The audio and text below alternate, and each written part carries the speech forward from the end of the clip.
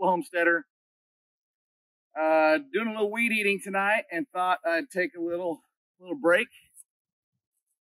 It's hot. But wanted to cover a little topic here in the orchard. So we have a small orchard, around 50 trees, different varieties, peach, apple, plum, pear, cherry, and then in between the trees there's different fruiting perennial shrubs, blackberry, all the different berries and all the different stuff like that. We'll do a full tour soon because I think this is something that people will enjoy. But today's topic, we're going to talk about picking the proper variety of tree, in particular trees. So years ago, before I really knew what I was doing, I would go to Lowe's or Walmart or Home Depot and buy whatever fruit tree they had, right? And they would have the most popular, fruit tree. What you see in the store for apples, that would be what they would try to sell, right? Because that's what people want. Well, guess what? A lot of varieties won't do well in your particular area. So the first thing you need to look at is your growing zone. We're central Oklahoma. We're growing zone 7B.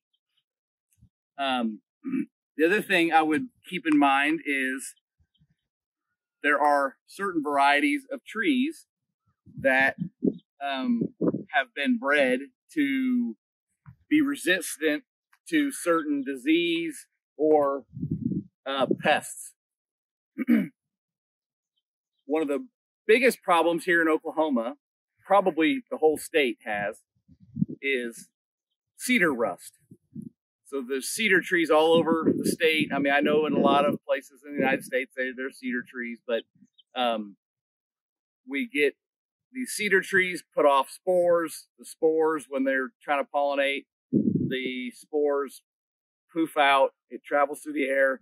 And these spores land on particularly fruit tree leaves. And Chief, if you want to come in here, let's take a look at this thing. Just the general overall look of it, you can see these brown and yellow leaves. This is a golden Dorset apple. And if you see here, you can see it's got, almost a fungusy raised scarred area almost here on the bottom. And then on the top, it's yellowed and brown. That's when the cedar tree spores travel through the air, they land on these leaves, and it's a disease. It greatly slows their growth.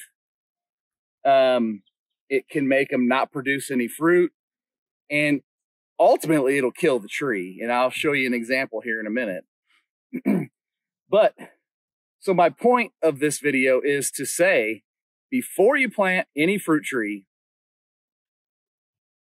find a variety that is resistant to whatever issues you have in your growing area.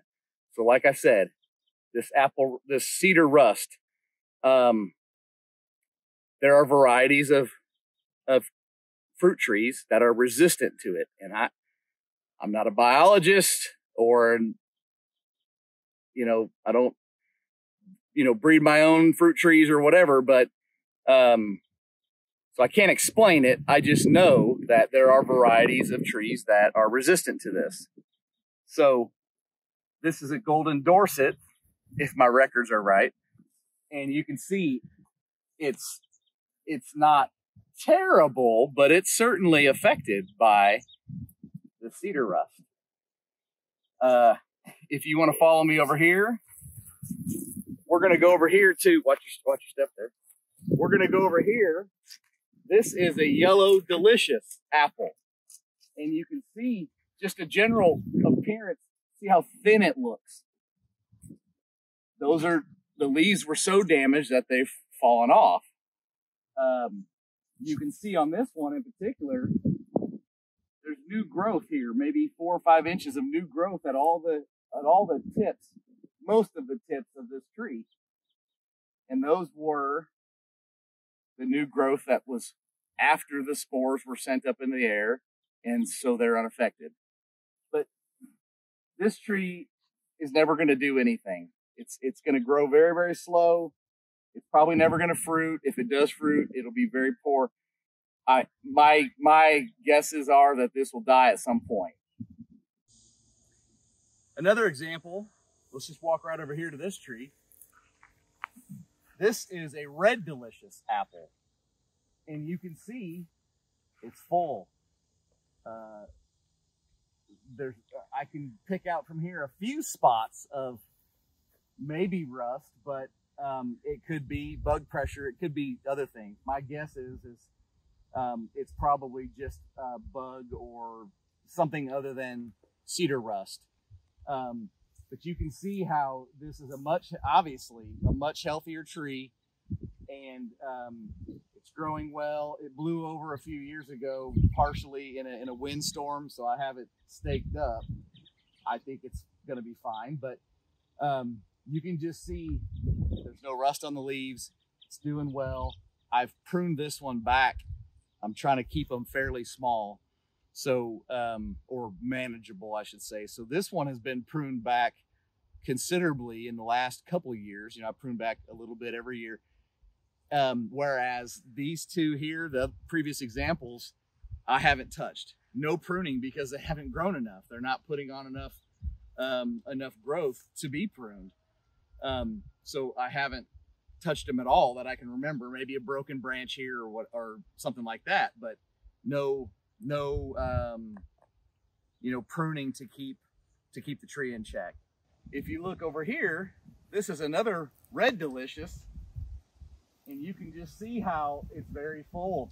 This one has been in the ground a few years longer than the other one I showed you, but you can just really see how full this is, and it is producing apples. There's no rust on the leaves, and it's really doing fantastic. And I have taken a lot of this tree out by pruning the last several years, because I don't want them to get so big that they're unmanageable, or I can't pick the apples, or stuff like that. But doing very, very well. A couple of other examples I could give you is right here. This is a tree I planted last fall. This is an Arkansas black apple, and it is known to be resistant to cedar rust, like the Red Delicious. And for a 2-year-old tree or a 1.5-year-old tree, I mean, that thing's doing pretty good. Whereas over here I have a peach tree that I've noticed over the past couple of years, the rust has been getting worse and worse and worse. And this year, it had leaves on it this year. It had fruit on it this year, a few peaches. And obviously you can see here, it's a goner. The rust finally got to it. That thing's cooked. It's done. So this tree will come out, obviously, because it's done. And as much as I hate it, I've got 2 yellow delicious and this golden Dorset. And I've got a lot of time and energy, effort and money even wrapped up in them. But if they're never going to do anything and produce fruit, that's kind of, all for nothing. So I will cut those 3 down as well, probably this fall when it's a little cooler. And then get some better varieties in here that will flourish in my area, right? Resistant varieties. So what have I done different? How did I learn this simple piece of advice? I really didn't learn it by talking to other people. I learned it because I found an online tree nursery. They're in Missouri. Stark Brothers Nursery. They, I think, are America's oldest tree nursery, if I remember right. And they are absolutely fantastic. And the quality of tree you can buy from them, and it sounds crazy, buying them online and having them shipped to your house, and you think they would show up and they'd be torn to shreds, and they're just, it's the way they package them, everything is fantastic. Their website is fantastic.